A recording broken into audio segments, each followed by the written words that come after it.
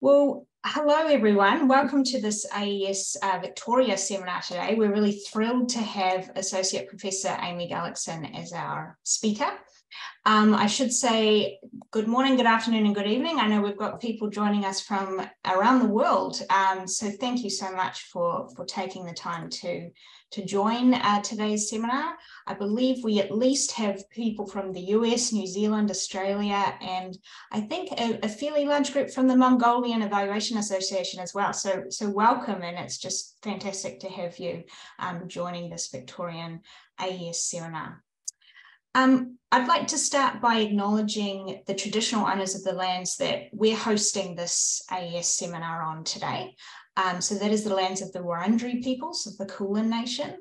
And I'd like to pay my respects to the elders of those lands, past and present, extending that respect to future and emerging cultural leaders, as well as extending that respect to anybody who may be joining us this morning who identifies Indigenous to Australia or around the world. Welcome. Okay. Just a couple of housekeeping things for this online webinar. As you can see, the session is recorded. So hopefully you all feel okay with that. We will keep the recording on for the duration of the session, including to capture question and answers. Amy has agreed to pause several times during her talk today to take clarifying questions. So because of that, we really welcome you to post questions in the chat during the presentation, and at times when it's appropriate to take a pause, we'll be able to stop and address your questions. There will also be time at the end prior to us finishing for you to ask further questions. But again, the chat is the best place for you to communicate with us throughout the session, just because of the size of the group. So please feel free to use that. Yes, Esperanza, you've asked for the closed captions to be turned on. I think we can do that. Possibly. Just a moment.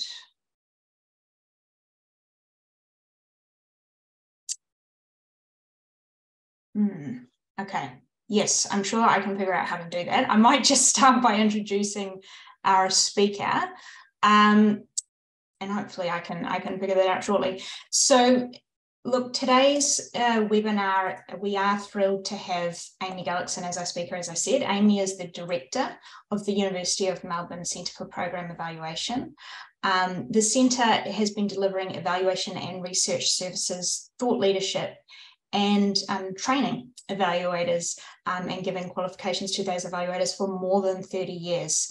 She is also a co-founder and current chair of the International Society for Evaluation Education, a long-time member of the Australian Evaluation Society Pathways Committee and its predecessors, and a key architect and leader for the University of Melbourne's fully online multidisciplinary Masters of Evaluation program.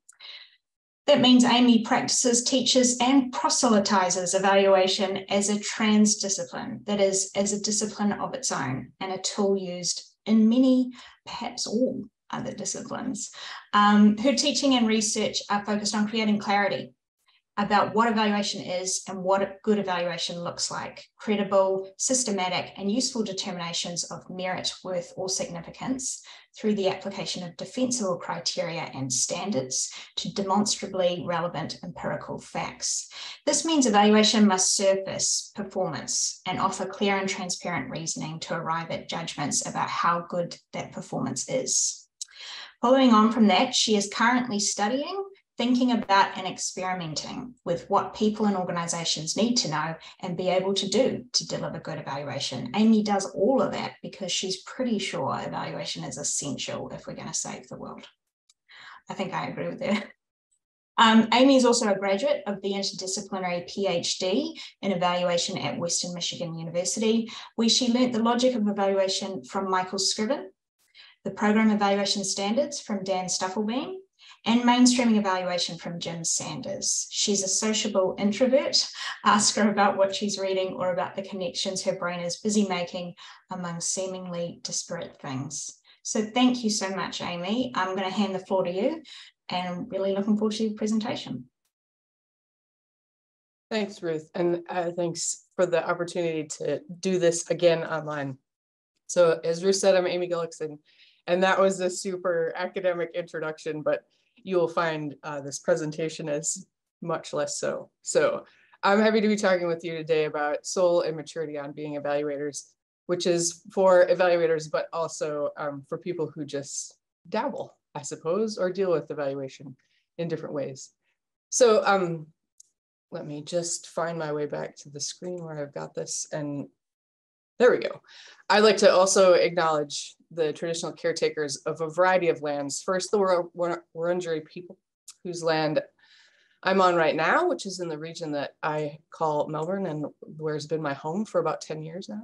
To the Kaurna people of Adelaide, whose lands hosted the AES 22 conference where I did this original presentation, and the Lakota Sioux people of the land where I grew up in South Dakota in the United States.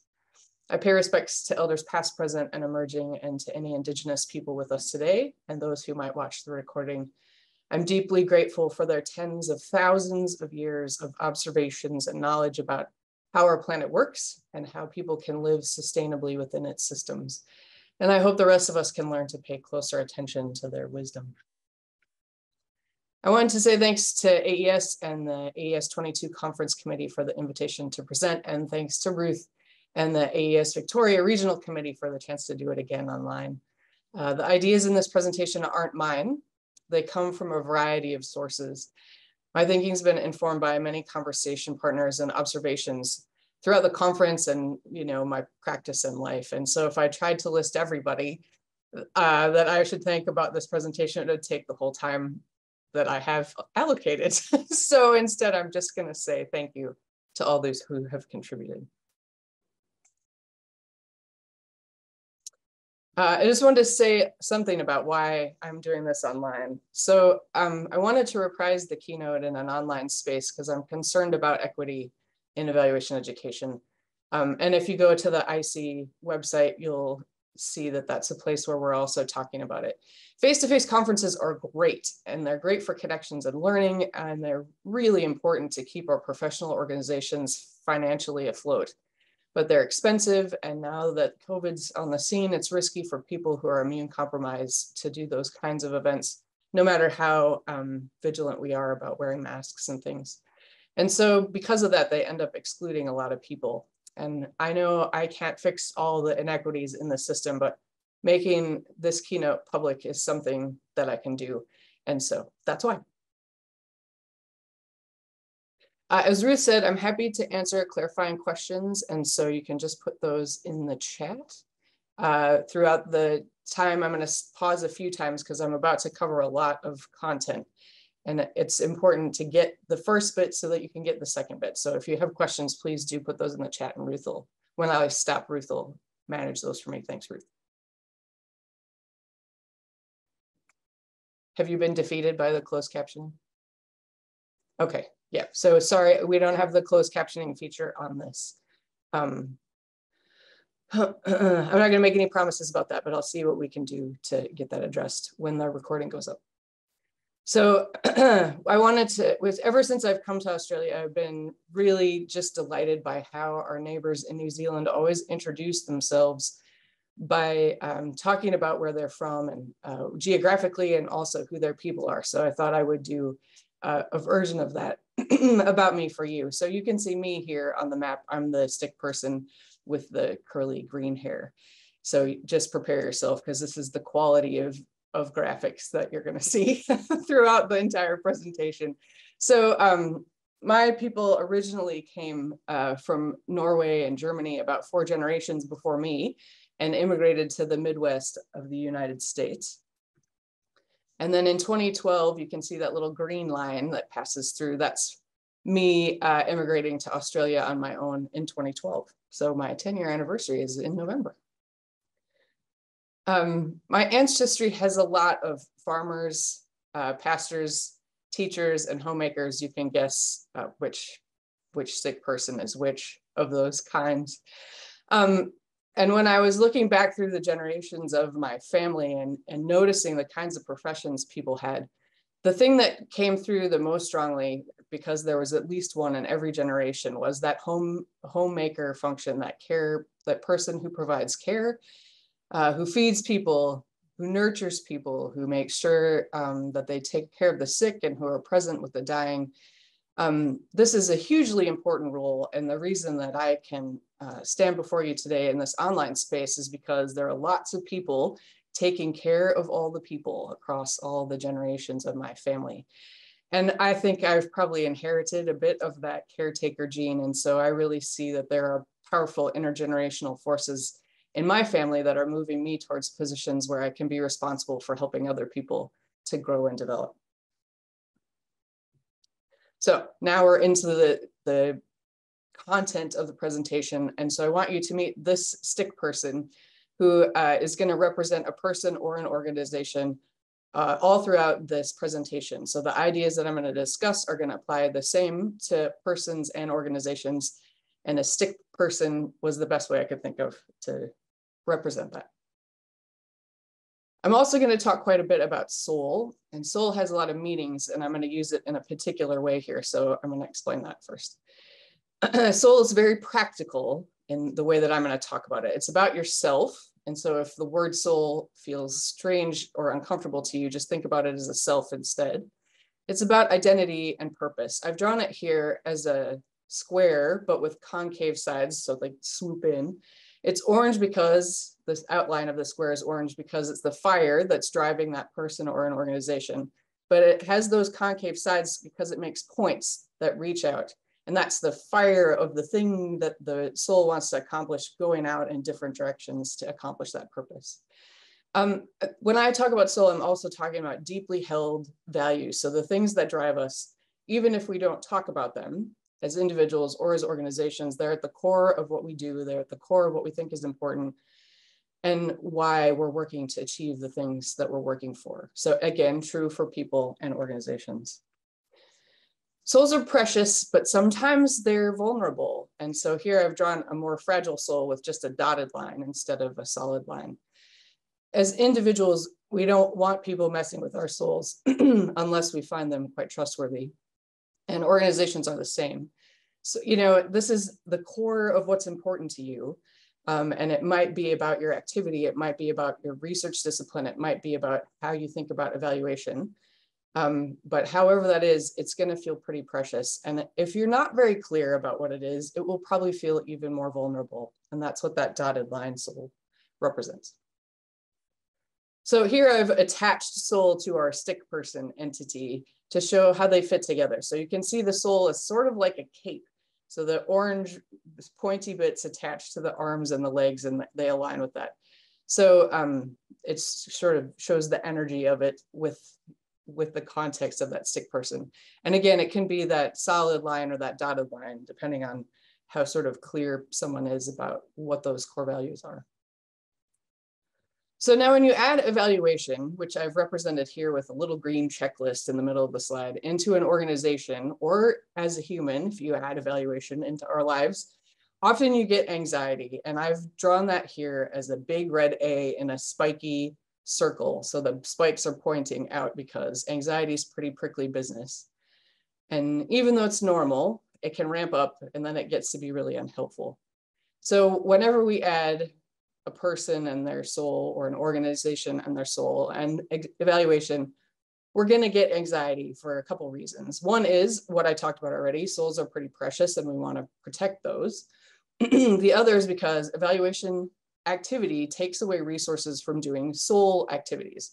So if I have to spend money on evaluation, then I'm not spending that money or time or other resource on the things that my orange soul is driving me to do. So it's an opportunity cost that's real, and having to do it can make people anxious. So if the organization's purpose and energy is dedicated to helping vulnerable populations, and I've shown those here as, you know, a person with disability, perhaps someone who's elderly in aged care or children, then it's going to be even more anxiety. And I've shown that with lots more of those anxiety spiky balls, because vulnerable people are really important. And it's important to us to get care for them right. We want to do that well. And so the anxiety around that is always increasing.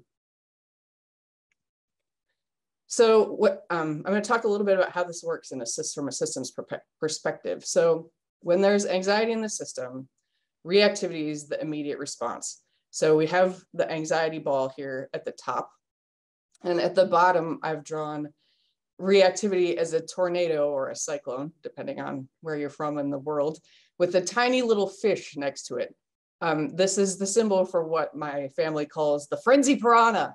So reactivity doesn't think, it just reacts, and it does a lot of stuff, because when you're anxious, sometimes doing a lot of things will feel calming to start with, but ultimately what happens is it just makes more anxiety. So you can see here, I've attached that spiky ball to the anxiety ball with another closed arrow to make a loop.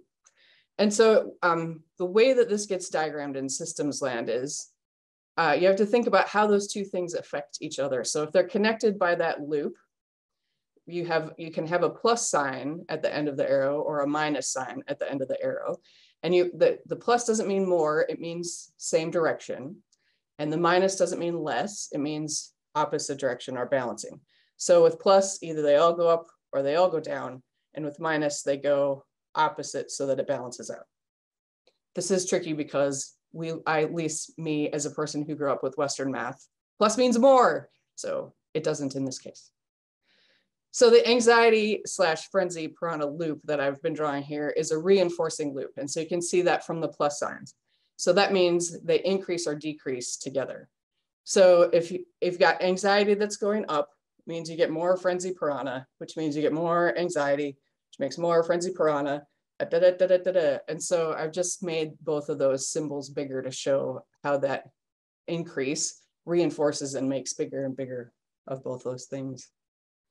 The good news is, and I've shown that here on the right-hand side of the slide, that reinforcing works the other direction. So if something happens that allows anxiety or reactivity to come down, then you'll also get less of the other. So less anxiety, less frenzy piranha, less anxiety, less frenzy piranha. So we want to make that reinforcing loop work in our favor, but it takes a little bit of shenanigans to make it happen. So when we add evaluation into this loop, we're also often just adding in another reinforcing thing. And so perhaps you've seen this, I know that I have, that increased anxiety increases reactivity, those frenzy piranha, and then increases evaluation activities as a reactive response. So when this happens, you get, like I would talk to an organization recently that had 1,240 indicators, right? Huge. That's an untenable amount. So you get things like that, hundreds of indicators, heaps of constructs, themes, variables, piles of program logics, lots of program theories, millions of dollars and hours and probably days or years of time spent internally and externally on data collection and analysis. And that time is invested not only by the organizations that are doing the evaluation, but by the people that they're intending to serve. So everybody is making a huge contribution to what may in fact be frenzy piranha activity. And what happens is that flurry of evaluation activity is reducing the resources that are available for soul activities. And so even if it's intended to be protecting of the soul, ultimately it has an effect of draining resources away from it.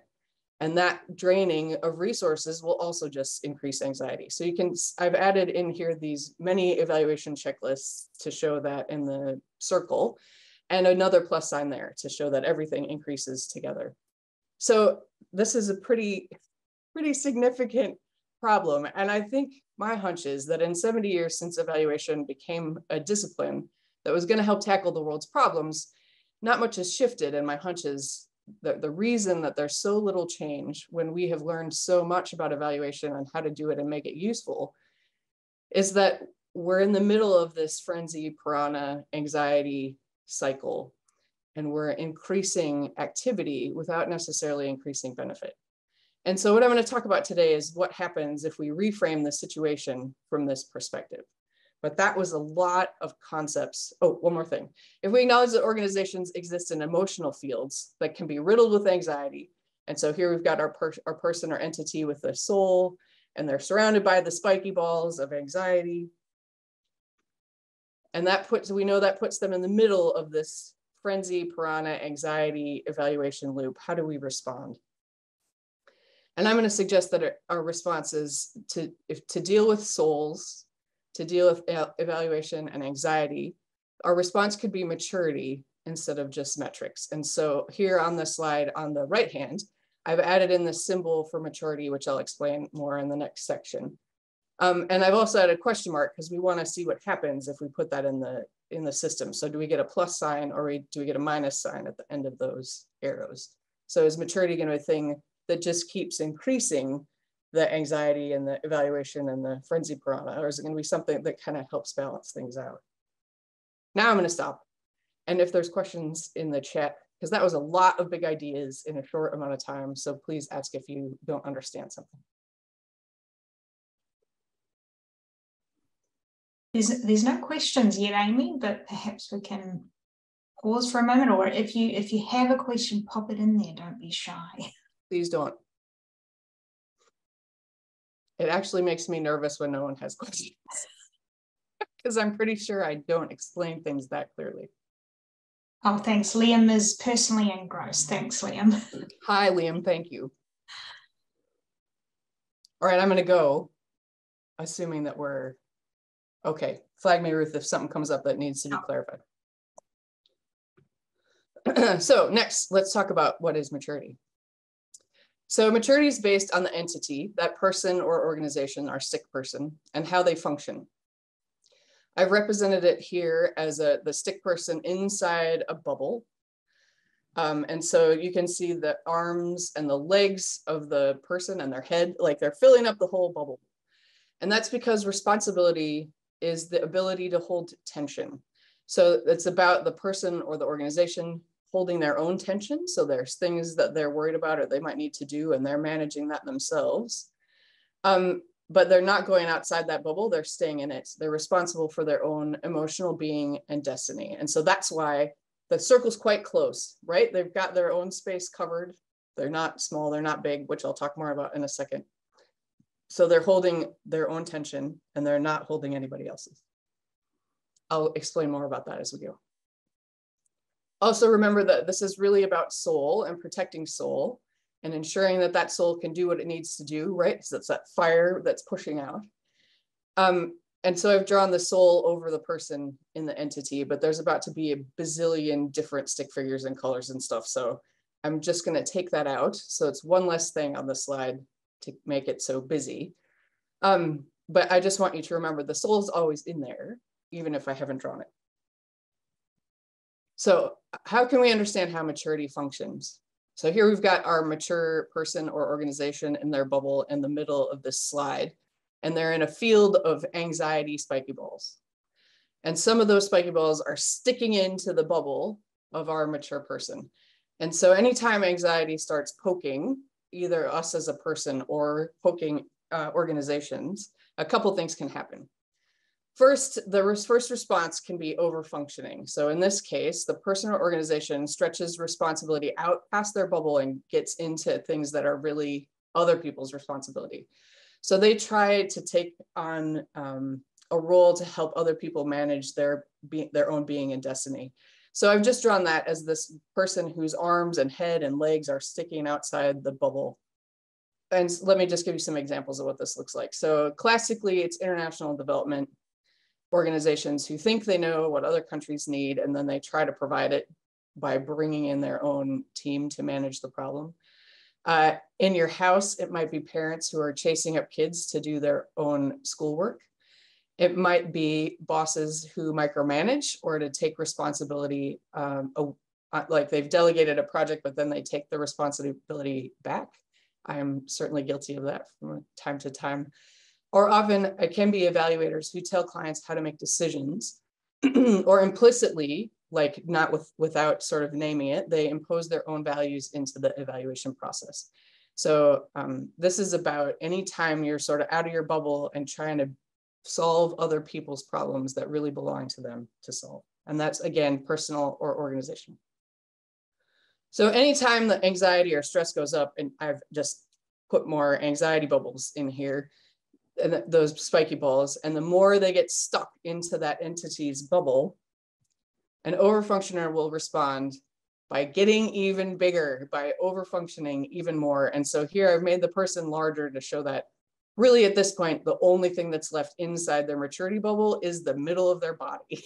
Everything else is outside the bubble. And as a person who overfunctions as a default, I can tell you that this is not a good scenario for anybody.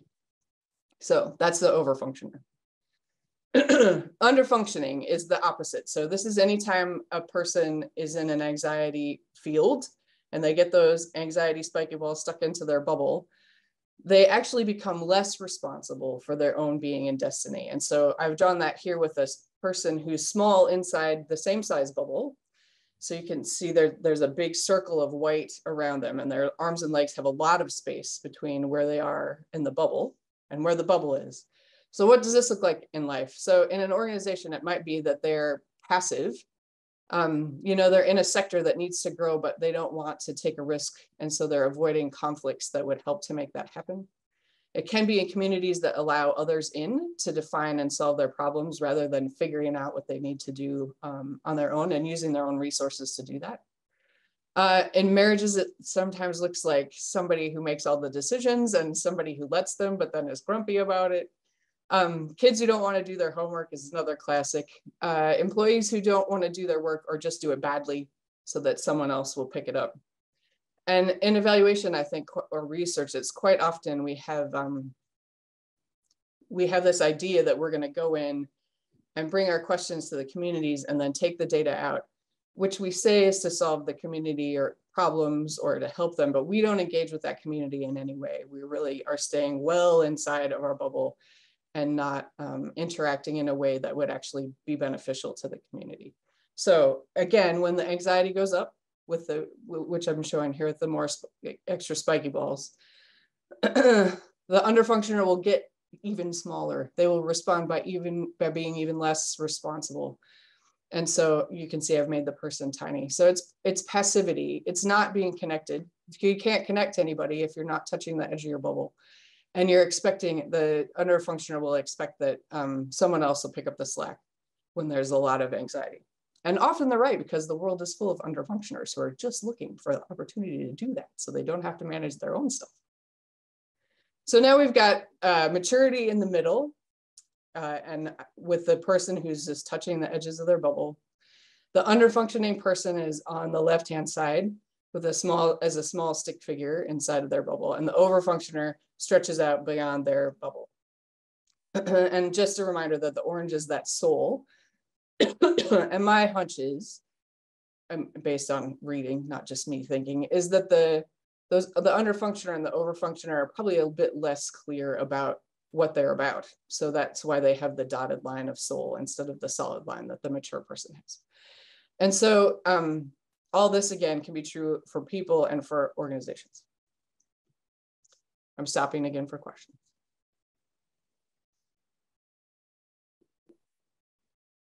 No questions yet, just positive comments. Particularly one from Lindy, who's loving the personal and human reflection rather than an academic reflection on evaluation. Yeah. Well, whenever I've talked about these concepts in an academic way, people's eyes just glaze over. So I thought, right, let's get out the stick people. They're always more fun for me too. Okay, so let's talk about what maturity looks like. It has 3 parts: focus on self, staying connected, and getting curious. So here we've got our maturity person with their well-defined soul, filling up their bubble as they should. This slide's about the first principle, which is focus on self and managing self. So here what I did was just make a mirror image copy of the person in their maturity bubble. And I put a magnifying glass between the 2 of them, just to show that that's a focus on self. It's that self-reflection and self-examination. So that means when anxiety shows up, which, you know, we got the spiky balls of anxiety, and we even have a little frenzy piranha inside the bubble of the mature person. Look out, frenzy piranha. That means when that all starts to happen, and this is again true for organizations and people, that you manage your own frenzy piranha. You figure out how to deal with your own anxiety, and you just keep focusing on your own being and destiny. So you just really, you get out that magnifying glass and you look at yourself and you think about, okay, what's coming at me? How do I manage this? How do I stay responsible only for my own being and destiny? And you're always sort of monitoring that. So that's an ongoing thing, because the only way to keep from getting too small or too big is to really pay attention to how well you're functioning in that space. So that's thing one. Thing two is about this slide's the second part of maturity, and it's staying connected. So here we have the mature person. Obviously, this is us, right? We're the mature person. In the middle, we are just touching the outside of our bubbles, but our bubbles are connected on the right and the left to the person who's under functioning and the person that's over functioning. And so this shows that second principle of relationship and connection. So those touching bubbles are us interacting as a mature person with these other people. And it's really important to do that, particularly with people who increase your anxiety. Perhaps you have some of those. Because it provides a really great laboratory to practice staying in your bubble. So it might not be pleasant, but it's really good practice. I don't like it, but I get to do it a lot. So when there's anxiety around, what do you think will happen? Obviously, the dang overfunctioners are going to try to get in your bubble and solve your problems, right? They want to do things for you because they don't want to deal with their own stuff. And the underfunctioners are going to get smaller and smaller, and they're going to try to lure you into doing things for them. So here we've got the anxiety around, and your frenzy pranas with you inside your bubble, mature person. But your goal is simply not to feed your frenzy prana, even if you have a little one in your bubble, right? They're not your friends. So don't feed them and make them a pet. So this slide is about the last part, the third part, getting curious. And so here I've got you, again, obviously you're the mature one. In the bubble, you have large rabbit ears, a magnifying glass, and some question marks. And all of those three features are both inside and outside your maturity bubble. This is on purpose. So you're staying in your bubble, but you've got your antenna out. You're listening, you're watching, you're observing, you're asking, so that you can learn as much as you can about the situation, about yourself, and about the people that you're connected to. So anytime anxiety goes up, so our anxiety spiky balls are back, in you, in the space where you are, or in the people that you're interacting with or connected to, you just listen and look harder. So that's that combination of self-reflection, but also really intensely engaging with what's happening around you. So to show how that increases, I've made the bunny ears and the magnifying glass and the questions double the size, right? So anxiety happens and you just get more intensely curious instead of feeding the frenzy prana or dealing with that increased anxiety that way. So on this slide, we're back to the mature person in the middle, bunny ears, magnifying glass, questions. And I know that they look a little bit silly here when they're attached to the perfectly normal looking overfunctioner and underfunctioner.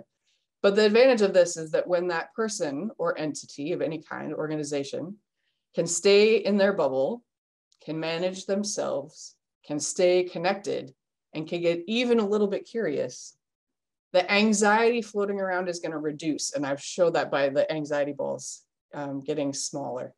And it's all of them. It's not just the ones that are stuck into people's bubbles, yours or other people's. So that's the magic of how systems work. If even one person or organization can change their functioning just a little to manage themselves, to be curious, and to stay connected, so only three things, it will affect every entity in the system, even those that you as that mature person aren't connected to. So if there's somebody, for instance, attached on the left-hand side of the underfunctioner, on the right-hand side of the overfunctioner, and they're feeling anxious, their anxiety will also go down. It's magical. So what if a response to dealing with souls, evaluation, and anxiety was maturity instead of metrics? So I've just reprised that slide that has that mature person in our loop of anxiety and frenzy prana and evaluation.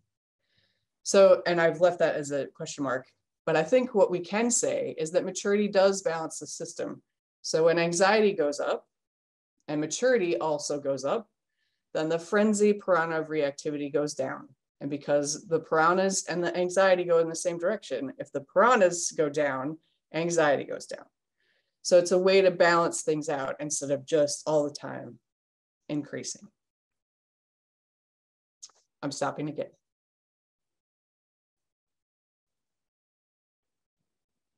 Still no questions, Amy. Okay. So feel free to go. And a I'm thumbs going up. to have a drink while you think about writing things. Actually, we've just got one from Liam, and I'll repeat it for the recording.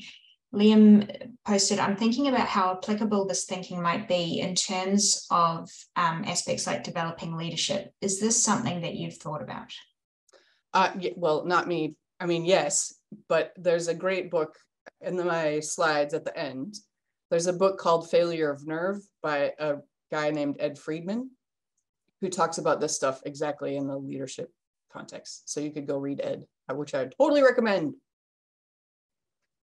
And yes, it is hugely important for leadership. Yep, just a couple more, Amy. Yep. How would these principles of maturity apply to organizations, James has asked? Oh, hi, James. And let me talk a little bit, I'll talk about that next, and then I'll come back to that question, James, if you feel like I haven't answered it. And just one more from Karina, which you might touch on more as well. She's asked, don't you still need measurement, but less driven by anxiety and more driven by curiosity? It's like you're prompting me to talk about my next section, Karina. Thanks. Anything else? No, nothing else. Okay, perfect. Karina, you're about to get your question answered. So what does this look like in practice? So here we have our mature person. In this case, it's an evaluator, obviously, because we're talking about evaluation practice, but you can replace that with any other kind of person you'd like. Since this was for an evaluation conference, I'm talking about evaluators. So what have we thought of our job as evaluators as helping organizations clarify their values and purpose, the reason that they exist? And so I've shown that clarification as that move from the soul with the dotted line to being a soul with that clear, really strong, robust line. I connected them with an arrow, but look, it's not going to be that linear. It's going to be one of those things. It's like a ball of hair in the middle where you sometimes get it and sometimes you don't. So that process of moving from a dotted line to a solid line and getting more clarity is going to be a bit messy, but still worth doing. So then as evaluators, our questions and observations are going to be focused on how that process is going of getting from lack of clarity to clarity. And so I've added in a question mark and a magnifying glass between the dotted line soul and the solid one to just show that we're engaged with that and our questions and observations are about that process. We'd be listening all the time because what we want to hear about is what they value and what they think is important. And we also want to reflect that back to them. So we hear it and then we say things like, did we hear that correctly? And do you really mean that? Because sometimes people will make statements and then they think about it and say, well, you know, it turns out maybe there's something else that's more important. And so in this slide, I put the bunny ears in between the dotted line and the solid line soul to just show that extra listening.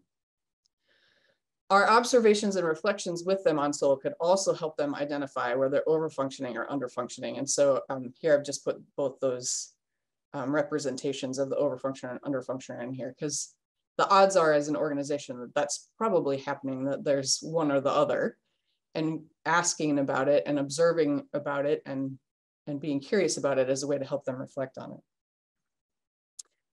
We would also be observing, inquiring, and listening to see where the level of anxiety is in the organization and in their sector and what kind of responses are happening so they can see if frenzy piranhas are on the scene and how much frenzy piranha activity is happening.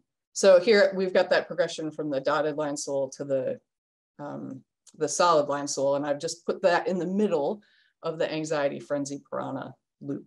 With us, again, as the evaluators on the outside, we're observing that carefully and reflecting that back to them. So when we put ourselves in the system as evaluators, as this non-anxious presence that's managing ourselves, staying curious, staying connected, we can help the system calm down so that organizations can be clear about what their work is, and then focus on it. So here I've just, again, put that the mature person into the cycle. So they're balancing things out, calming the system down, and making it possible for that soul to develop a bit more clarity. When the system's calmer, then we can thoughtfully bring in all the other stuff, Karina, that you mentioned. So we can think about evaluator competencies. What are the things that we know that, that can be useful to them?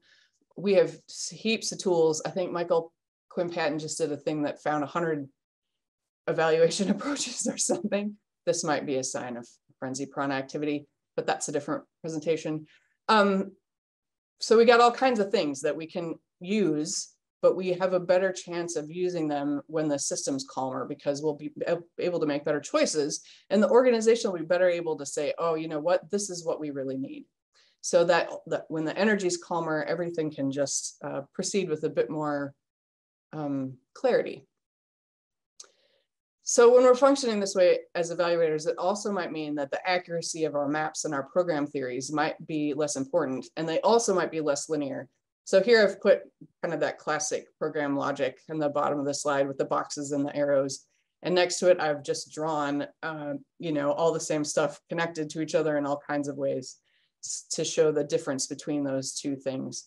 So this messier system that's on that left-hand bottom corner is really a rough diagram of how things work that you can update as you go, but it also is focusing on observation. And I've put the anxiety, spiky ball, and the frenzy piranha in the system because we want to be paying attention to that. That's really important information about where are people feeling anxious, where is the organization feeling anxious, what kinds of activities are happening that might not actually be fruitful in terms of pursuing the organization's, you know, soul, their purpose. And so if we stay in that observation role, we can also use our tools in a rougher way to help do that. So rather than investing in making a perfect program logic, which we all know doesn't exist, and trying to persuade clients that they don't need a perfect program logic, we can just say, look, this thing's going to be messy and let's just keep it messy, because that rough thing will make it easier for us to change things around. It's also going to change the questions that we ask and the kinds of data that we'll collect. So here I've put in all of those checklist little icons, but I've connected them to the soul with some arrows. So what we're doing is we're collecting data, but we know what we want and we know how to make better sense of it because we've decided what's important, and we've decided that based on how it relates to the soul and the purpose of the organization that we're working with.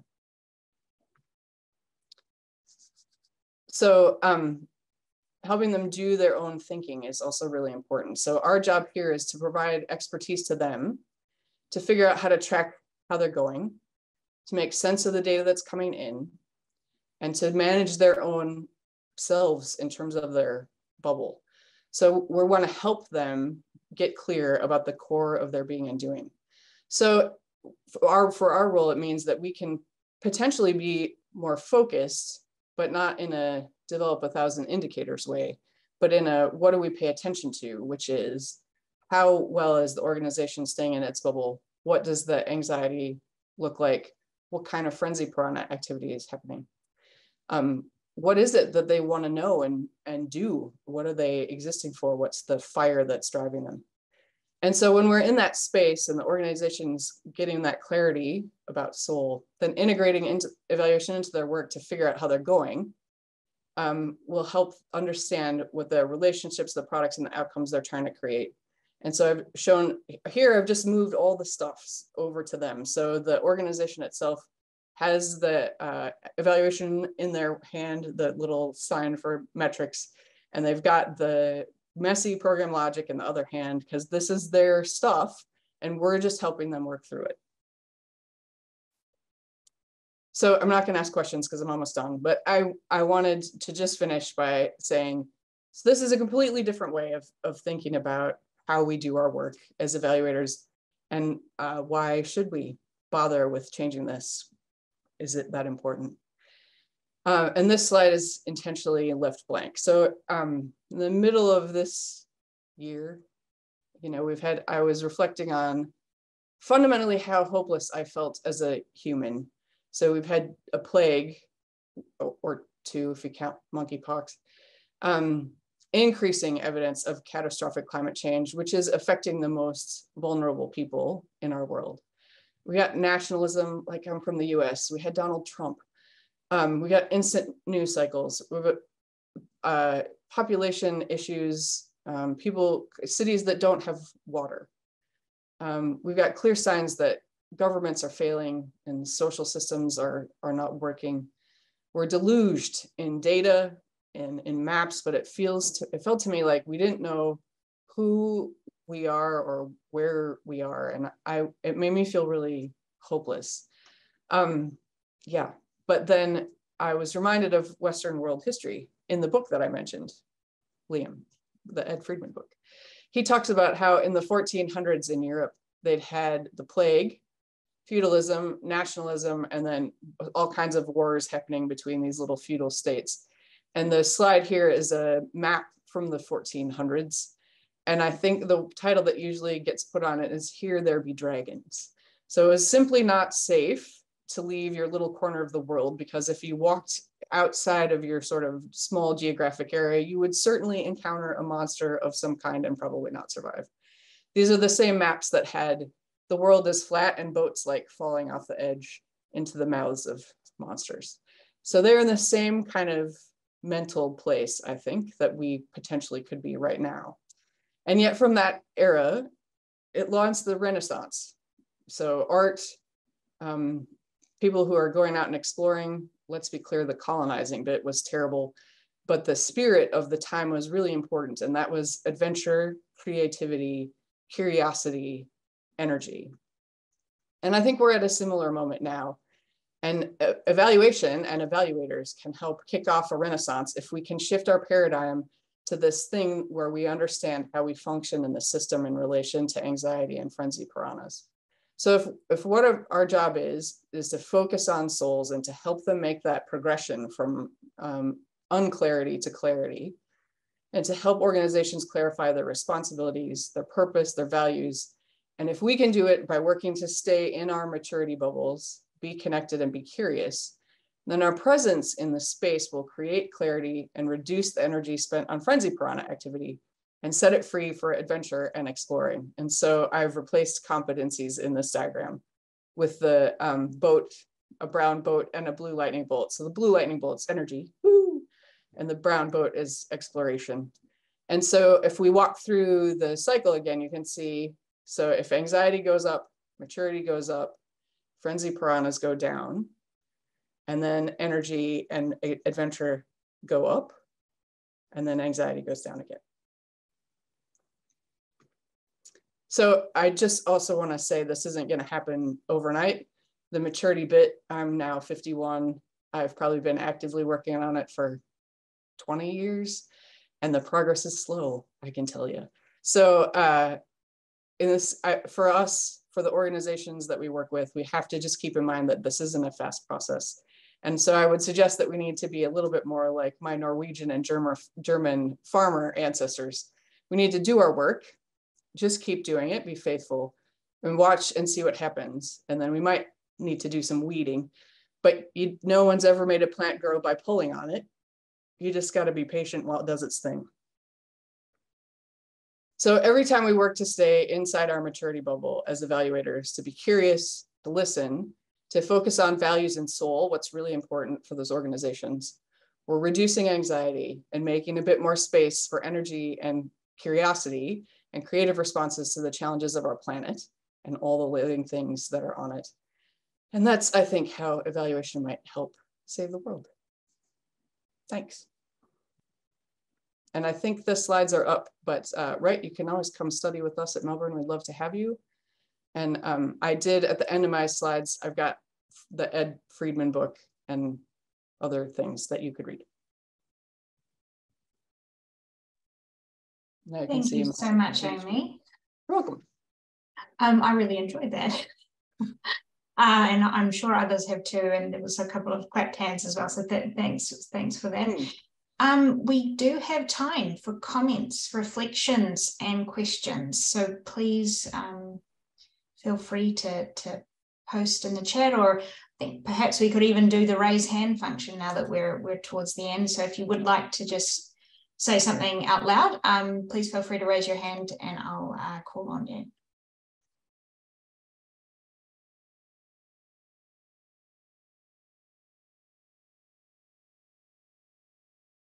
I think Karina raised her real hand. Karina, go ahead. I couldn't see the function, so I just had to go the old-fashioned way. Amy, that was just amazing. I heard that at the conference and found it absolutely probably the best presentation I've seen for a very long time. So thank you so much for that. I just wanted to ask you, I mean, in the new world, it sounds like it's really about a mature person who is, sorry about that bit of a bang there, as a mature person who's listening and curious. And I'm just thinking about the traditional role of the evaluator. I mean, it's sort of suggesting that it doesn't have to be the role of the evaluator. It's just somebody who has traits of curiosity and listening and maturity. Just wanted to run that past you, get your thoughts. Yeah. So anybody can be mature. And I think my impression of how the spaces we end up in as evaluators is that organizations have anxiety around a thing. And one of the ways they deal with it is to shift it to a consultant of some kind, which is often us. Or if you're an internal evaluator, then the organization will try to shift that anxiety to your function instead of owning the work. And so how we manage ourselves in that space makes a huge difference to whether the anxiety goes up and whether they learn actually how to manage their own anxiety. So I think that's, for me, it's fantastic when you've got a mature leader in an organization. All of the literature around that, which is what's in that Ed Friedman book, is if the leader can function in a mature way that's clear, it actually calms the whole system down in the organization. So it's fantastic. But we're not counselors, right? Or therapists. We're just people who know some things about data. And so working on ourselves is really, I think, the way that we can do that. Because quite often, if you function that way, it's also catching. And people become more mature kind of by association because our bubbles are touching. Stephanie's hand is raised next, Amy. Hey, Stephanie Button. Hi, Amy. Thanks for that. That was really interesting. I was just reflecting as you were talking on the two layers of an organization's soul versus the actual individuals that, I mean, particularly an external evaluator is interacting with. And in a sense, like I can see the argument or the usefulness of conceptualizing the organization's soul, but at the same time, the organization isn't a thing. Like, it's just people who are not necessarily going to have all the same. You know, I've often worked with people where there's sort of a handful of key individuals that you're working with on an evaluation or another project all have different values and vision, and like a huge amount of the difficulty comes from the fact that they're not in sync. Creating a lot of anxiety and tangle. So how does your kind of recommendation work on that level when there is no like one soul to kind of help people uncover? What a great question. Thanks, Steph. So I think part of it is acknowledging that that's a thing. You know, we all have different values in the space if you're in that kind of team, and to call that out as something that's actually impeding progress and to talk about what that means. Because I think quite often we tend to function around that as if it's not real and it's not having consequences. And so I think that's something actually that in our role as evaluators, we can do, to say, look, evaluation is about what's important to you. And it seems like we got a whole mix of things that are differently important to different people. So can we put that all out in the world? Like, can we have a conversation about what's important to you and why, so we can see how those things relate to each other? Because I find my students that have been doing like thesis research and PhD of varying kinds are in nonprofits. And so maybe they're a bit more you know, people are in that space for a particular reason. I think it might be more challenging in organizations like government, where that's not necessarily the case. But I think that value conversation still stands as really important, because if you can't, you're always going to be spinning in that anxiety, frenzy, piranha place if you can't talk about what's important and why it's actually causing people to do things that are making more anxiety. Yeah, thank you. That made me think of the stuff you've written about making values explicit. I'm just contemplating the kind of danger zone between facilitating conversations between people in conflict to make their different values explicit and getting just drawn into this morass of interpersonal conflicts within an organization. Right. Well, and part of that for us, I think, is having a clear sense of that's in our, like, what's in our bubble. You know, where can we be helpful in observing or reflecting back to them what we see, and where is this outside of our space? And we might say, look, you need someone who does mediation or conflict management or whatever. But what we can do is surface that might be needed. You know, it doesn't mean that we need to be the ones that do it. And that's part of us staying in our bubble. We might observe that they've got, my goodness, you have some pretty significant conflicts in here. And if you can't work those out, then we're not going to be able to do the things together that you want to do. So, you know, because if we can identify that, I mean, as consultants, right, that's nice for us. Like, we can just keep making money while they don't work their stuff out. But fundamentally, I think our ability to observe and tell them that, reflect back to them what we're seeing, is really important.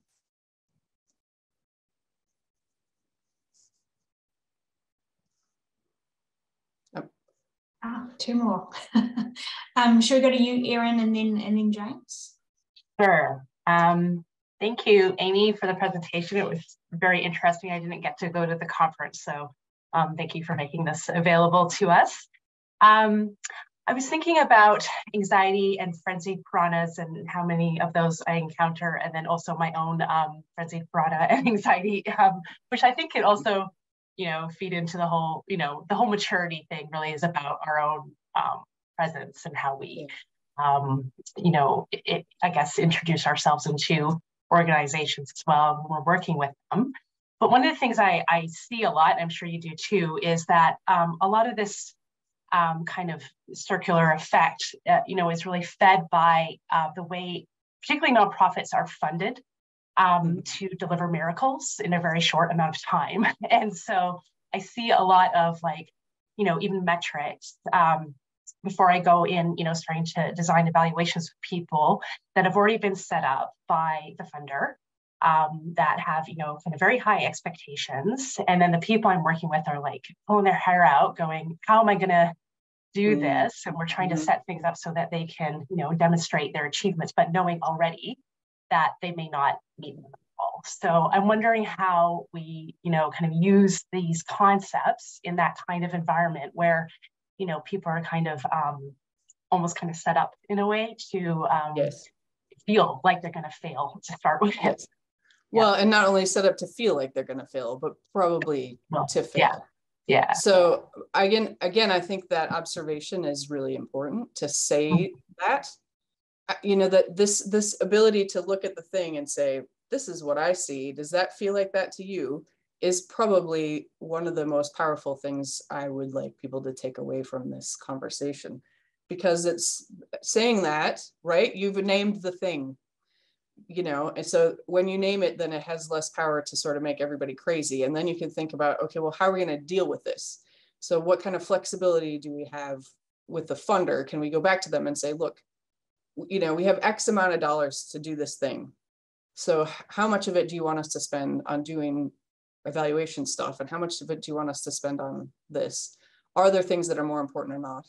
And if they won't play ball, then you make those decisions. I mean, it sort of creates a sense where people can be self-defining, or the organization can be self-defining about what's important. And it will help them navigate that, because it might mean that they don't want to take money from that funder again in the future if they can help it. And it might spark looking for money elsewhere that could be a bit more flexible. So I think it's part of it's opening up options instead of just spinning in the circle. So anything you can do that can increase the number of potential responses to a situation will also help decrease that reactivity, because you're not thinking, well, we have to do the things, all the things. You're thinking about, okay, well, what if we can't do all the things? You know, then what else can we do? Or are there ways to do the things that aren't going to be so resource intensive? Does that help? Does that feel real as a useful? I think it is helpful. I mean, I think the approach is very, very helpful. I do think that, you know, a lot of these organizations don't have options. And so their funding is limited, you know, even, you know, to, you know, the government agency that's funding them, but they are completely reliant on that. But I think what you're saying is important about opening up these conversations, even, you know, with the client or with the funder or together around, you know, what is realistically achievable here in a mature, you know, in a way that is, you know, protecting what is really valuable here in the organization. I think the other thing, sorry, James, I promise I'll come to you. I think the other thing is you potentially, I feel like nonprofits often are kind of competing with each other because you're getting, right? You're fighting for money from the same kinds of places. But if you all could connect with each other and say, are you struggling with the same things we're struggling with? And what would a good solution look like, you know, for your sector or that particular kind? That's another way to open up some possible responses. So if you think about connection as a way, connections that you haven't made, and you can do that in a way that, you know, everybody feels kind of safe, because you know, you're not risking each other's stuff, but you're saying, look, we're really struggling. And usually that means somebody has to go first and say that, you know, and it might be in casual conversations because you know somebody in another organization that does the things. I feel like nonprofit people kind of move around from place to place. So there's probably a lot of personal connections that would make that possible, where you could have that conversation without having to like make an announcement, you know, my organization's having a shit time with these particular indicators or whatever. But thinking about those connections can be really useful in thinking about possible responses. James, I know we're a little bit over, but I don't mind. No problem. So thanks for that, Amy, for a really good presentation. Nice to see you. It made me reflect a lot on what my role is as an internal and an external evaluator. I guess I'm just coming back to my original question in terms of what organizations can do to build maturity themselves, because I'm kind of thinking that it's up to us as evaluators to actually clarify their maturity. But I also feel that if organizations can also build their own maturity themselves without supporting them, I think that might be even better. Yes, I agree 100%. And I think it really depends on thinking about what kind of, if you're the evaluator, internal or external, what sort of access do you have to leadership to have a conversation about this? Okay. I certainly don't think it's our responsibility on our own. I just think it's a thing we can help with. Yeah, okay. But if it's really the organization's job, right? So it's us staying in our bubble and being curious about it. It's not us getting into their business and trying to be their organizers or their value articulators. Yeah. So there's, but I think talking with people in your organization about the difference between what a mature organization could look like and what a less mature organization could look like is a way to start that conversation. Okay, yeah, that's a good idea. Thanks for that. Mm-hmm. Amy, I'm just seeing a lot of people needing to head off. Are you happy for people to email you if they've got to go?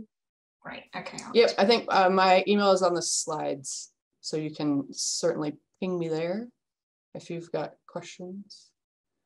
Oh, look, Ruth, you're already ready, of course, with my email address. I didn't want to post it if you disagreed. Yeah, no, right. But I changed my mind. Hi, Charles. Oh, you're muted. You're muted. Thank you for the presentation. Really enjoyed it. So some authors have related evaluation with power imbalance. And so I wondered what your thought around how the concept of anxiety in evaluation is related to power imbalance, if power imbalance kind of promotes that whole system of anxiety? And also, how does maturity help to suppress this power imbalance within that evaluation space? Right. Well, not a small question for first thing in the morning, but a really good one. Thanks, Charles. So the overfunction or underfunctioner thing for me is the way into understanding that, or one of the ways in. So if you think about power imbalances, and I'm not saying they're not real, because they are. And I think what Aaron talked about with the nonprofit funding is a great example of that. Like, people have money and nonprofits need the money. And so you're in that space of trying to figure out what to do about it when they have unreasonable expectations. So if you're a person or an organization in sort of a low power situation, understanding what work is your work and understanding what work belongs to other people can be really helpful. Having some clarity about what you would do or not do can also be really helpful. So that working on defining of self for a person in a low power position will often lead to things like I suggested. You can start to think about, okay, well, if I don't want to do this thing that they're requiring me to do, what are my options? What are the possibilities I have to sort of navigate around that? And then you start to think about, what are the resources I have to build on? What are the strengths that we have as a community, for instance, or as an organization, that would let us be able to do what we want because we're clear about what that is, either without the funding of that person, or to get clever about how you do the thing within the roles and the rules of that funding organization, for instance. So the focusing on maturity of self means that you start to have more possible responses to that power situation that can help diffuse it. But it will not be a simple task, which you already know. Yeah. Thank you.